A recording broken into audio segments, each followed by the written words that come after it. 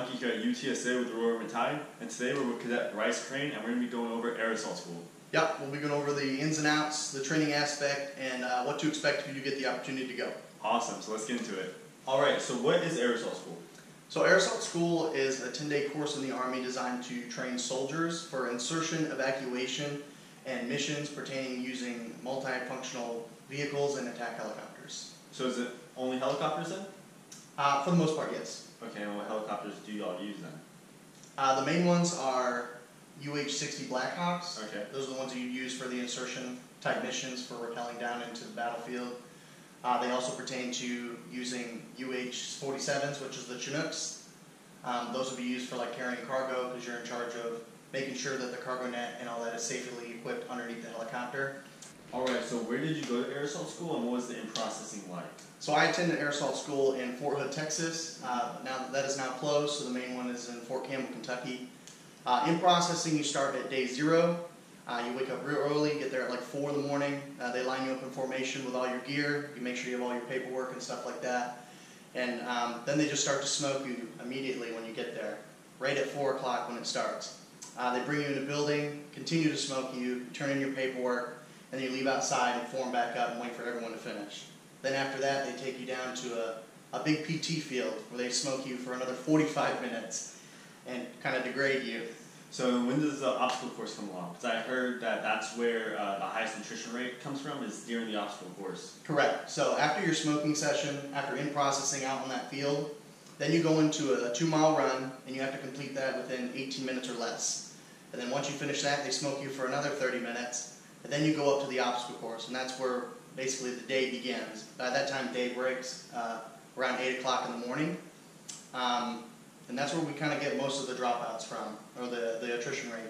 About 50% of people are done through after the obstacle course. So where most people have a problem is actually climbing the rope. So that's a good thing to kind of train for if you're going to be able to go, is make sure that you can efficiently climb a rope. And deal with getting smoked? And deal with having your body hurt all the time. Alright, so after day 0, what happens after that? So basically after the obstacle course, you just go into the classroom where you just sit for another 5 hours and they just start beginning the coursework. So not only is aerosol extremely physical and demanding, but you also need to be able to think on your toes and always be mentally ready, because they're going to be throwing so much information at you and then test you within the next couple hours or even the next day. And then what are y'all testing on there? Because I'm guessing it has to pertain to what the helicopters do, like their capabilities, and then the equipment y'all are loading up onto the helicopters. Correct. So it's broken up into 3 phases. So the first phase is basically like getting to know the equipment, so you kind of learn about the helicopters that you would use in these kind of missions. The second phase, you'll learn about sling loads, so that's about attaching the equipment to the helicopters to be able to safely transport them to another area. And then the third phase is the rappelling phase, so that's where you learn how to correctly and safely rappel off of the helicopter. So the first day, right after the obstacle course, you begin learning about the helicopters and the equipment to use. So basically, like, what helicopters would you use, and the type of equipment that can go under each helicopter and the amount of weight that each one can hold. Okay, and so how long are the phases then? Are they like one every 3 days, or how does that work? It kind of depends. Usually, for the most part, it's 3 days for every phase. Sometimes some people get another time to retest, because you always get another chance to retest. So you get 2 tries at every test. So maybe that next day you're still trying to retest that first phase while everyone else is moving on. So it's always important to be able to retain the information and stay ahead of the game, so you're not lacking when everyone else is in the next phase and you're still kind of struggling behind. Okay, and what tips would you give for someone who is looking to go into air assault? Should they buy study cards online? Should they start looking at the manuals for those helicopters? Or what should they do? So from what I learned, and what I was told, was that each course is different and how they teach things and what they want you to learn. So I wouldn't go ahead and get any cards or anything like that, because if you get cards about it and you're like studying all this information, and then you get there and you're like, well, I learned all this information and we're not using it. So don't get yourself confused. It's not extremely hard. The information is super easy. It's just mostly memorization. So I wouldn't confuse yourself by going in there thinking you know everything, because things vary here and there. Maybe a number is off on your stint cards from what they're teaching you, and that'll throw you off. So I would wait till you get there. Just make sure you can think on your toes and know how you best study for memorization, because that's most of what it is. Alright, and then do y'all get a day off about air assault schools? So I know some air assault schools allow that, and other ones are 10 days all the way straight through. So actually we got Sunday off. So I went Monday, August 5th of 2019 is when the course started. I finished Friday on August 16th. So it was about 11 days. However, on Sunday you do get a day off. And you finish, sometimes if you're lucky, you get to finish early on that Saturday before, so you have kind of half your Saturday evening and then all of Sunday. But usually other people that were there, your Sunday is used for mostly resting back up and studying. There was no time to like go out and do something, you know. No, like, so that was the air assault school, right? So Right. no part of like exploring the town or exploring all that. You were there to focus and to get the job done. Right. I mean, you definitely have the opportunity. It's your free time. You can go explore around and stuff like that, but you need to know you're here to complete a mission and do a job. So I used it just to kind of study and get ready, because the next phase after that Sunday is when sling loads start. Okay, and that's the final phase, right?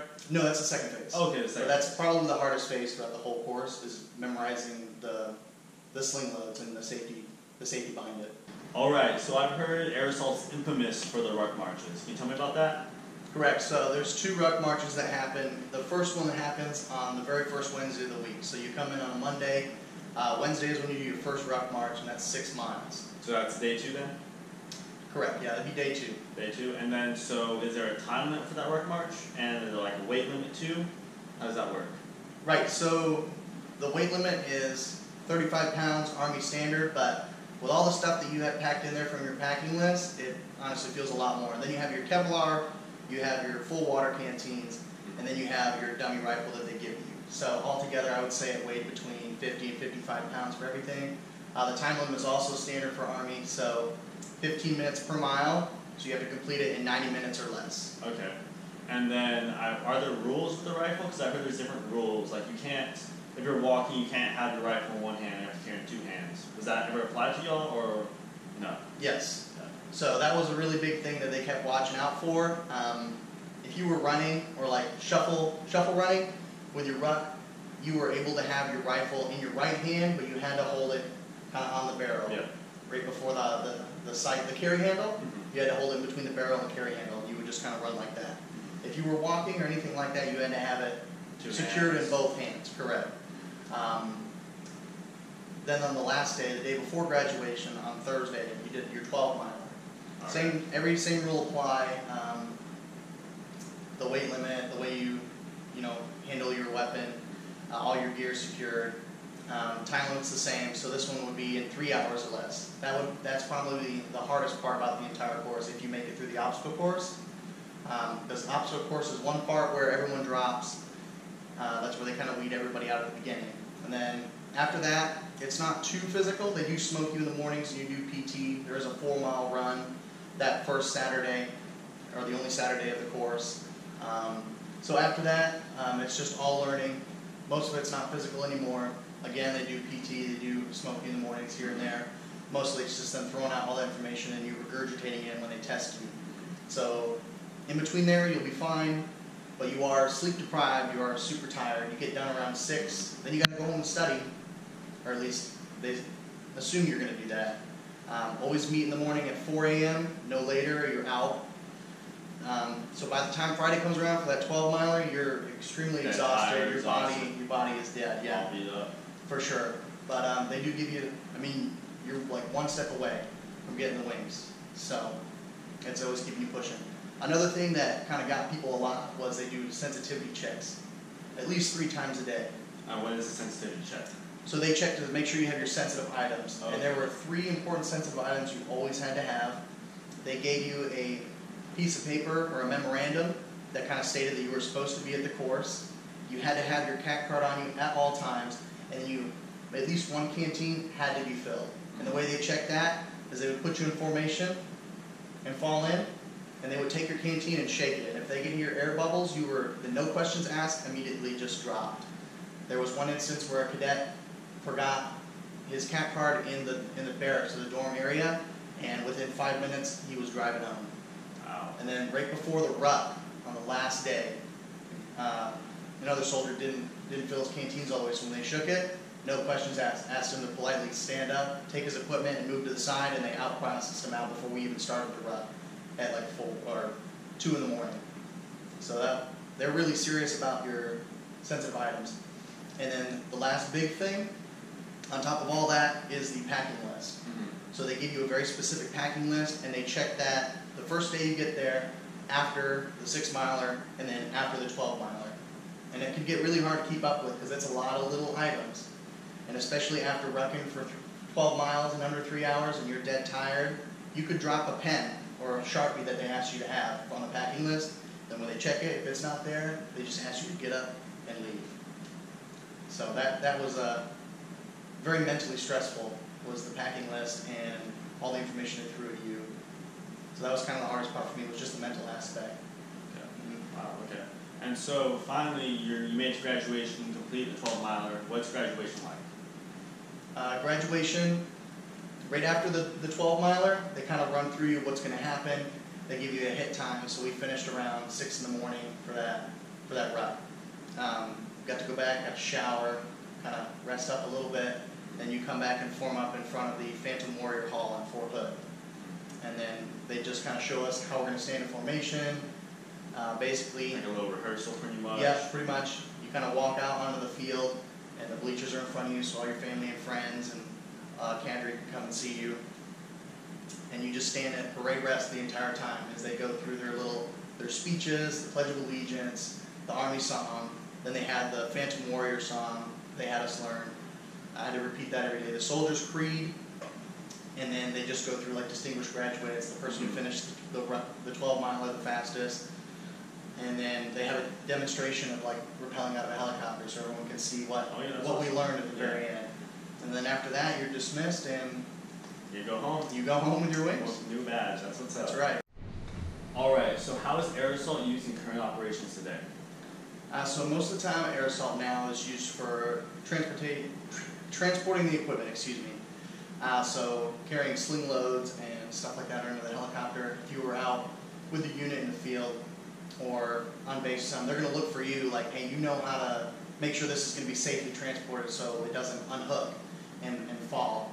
It can also be used in the soft community, as in like inserting or evacuating soldiers, anything like that. But yeah, it's mostly in like regular Army, used for transporting equipment. Alright, awesome. And so, by you having your air assault badge, how does that make you stand out compared to other soldiers who don't? People are going to look for you, your NCOs, your officers, anybody above you are going to look at you to kind of set the standard. And then those below you are going to look for you to set the example. So they're going to be looking at you on how to act. In a tight situation, like if you needed something transported or any type of those soft missions, they're going to look for you to be able to know what to do. And if you needed to like kind of help other people, teach other people that.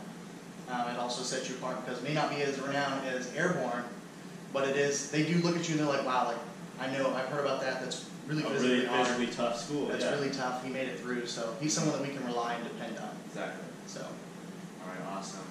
Well, y'all, thanks for joining us. Always remember, birds up, come and take it, and this will defend. Work, work, everybody doing it right. Work, work, work, that's what I say.